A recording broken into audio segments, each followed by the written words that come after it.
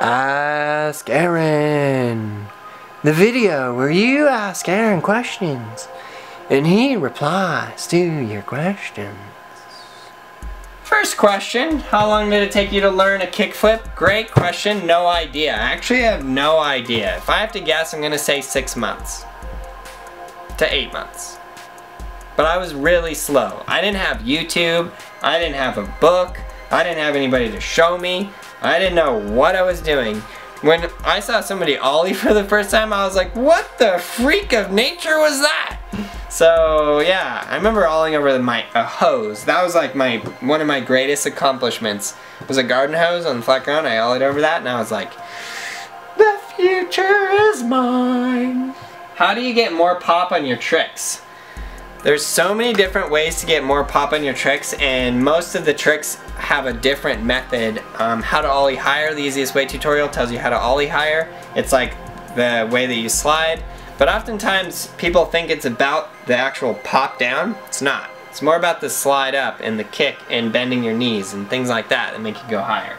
Have you ever dreamed of going to the X Games? It's more like, have you ever had nightmares where you were in the X Games and you're standing on top of the mega ramp with Bob Burnquist. Bob Burnquist drops in and does a 540 lip slide, and then you drop in and get impaled by the giant rail in the middle.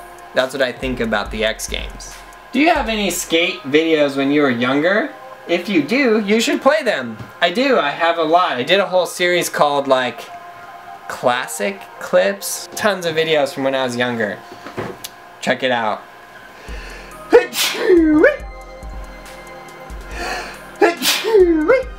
From my personal experience, leather skate shoes are a lot better and more durable than suede, as well as more practical. Too bad they're rare to find nowadays.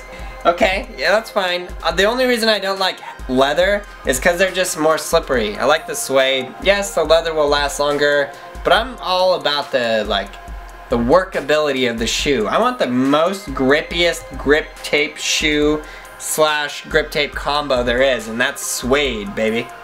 Do you a brand of skateboard called Dark Star? It's really good.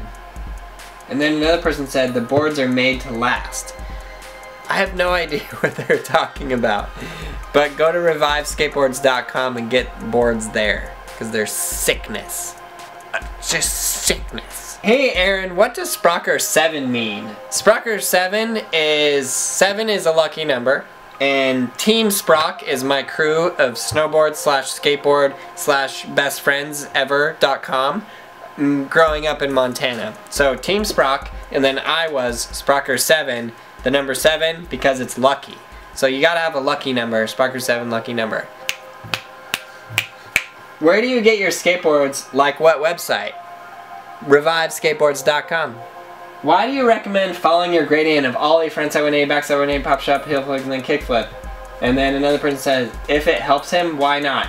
I recommend that specific series because I see a lot of times people go, I'm gonna ollie, and then they go, I'm gonna kickflip, and then they go, kickflipping is really hard, and then they quit, and they never skateboard again. You would be amazed at how many emails I get of, Aaron, I have picked skateboarding back up after quitting for so long, thank you so much. Now I'm progressing and I'm following your sequence of tricks and it's really helping. I suggest that sequence because it works. That's all I care about. You progressing in skateboarding and getting to the kickflip, and it will work. You could spend 6 months on the kickflip and never land it. Or you could spend 1 week on the ollie, 1 week on the frontside 180, 1 week on the backside 180, half a week on the pop shove it, half a week on the frontside shove it, and then go straight to the kickflip from there, and you'll probably get the kickflip in 1 to 2 weeks. That whole time to learn all of those tricks is far less than it would have been for you to skip from ollie to kickflip. So unbelievably important. I cannot even begin to tell you how important it is because it's so absolutely important. Do you ever get annoyed if constantly repeating the order of tricks to learn and doing the same skate supports over and over again? No, I don't actually get annoyed because the way that I think about it is it's a different kid. I'm actually like sending a communication to a different person. I don't think of it like, God, the same thing, you're flipping down, no, retard. No, I don't think of it like that at all. I think of it like, It's a different kid. I'm here to help that kid at that moment in time, and that's what I'm there for. Every skate support video I do in its own unit of time and just has its own thing, and I just go, okay, here's this kid, he lives in Australia, he needs my help. Honestly, I think it's really amazing, the whole internet and YouTube and all of these different people that you can interact with. You can never do that before, you can never do that anywhere else. And it's just incredible to meet so many different people from all over the different world.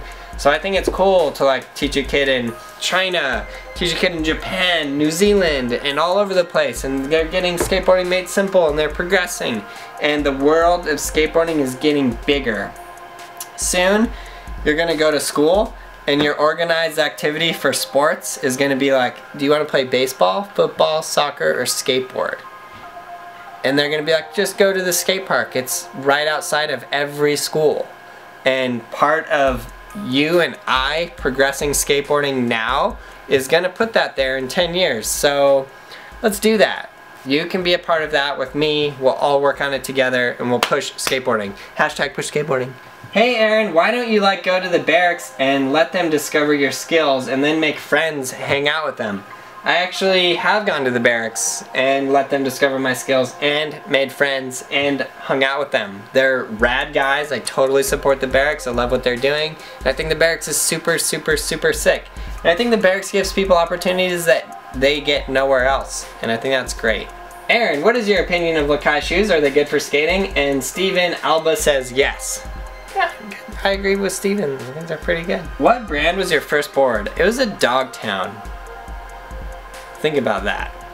What music do you listen to when you skate? I don't listen to any music when I skate because I like to hear things. I like to hear the board, I like to hear the wind, I like to hear the birds, and I like to hear the turds. Please click that subscribe button, click the like button, leave your comment below. If you have a question you want me to answer, I will do my best to answer it in the Ask Aaron series. Thank you and good night.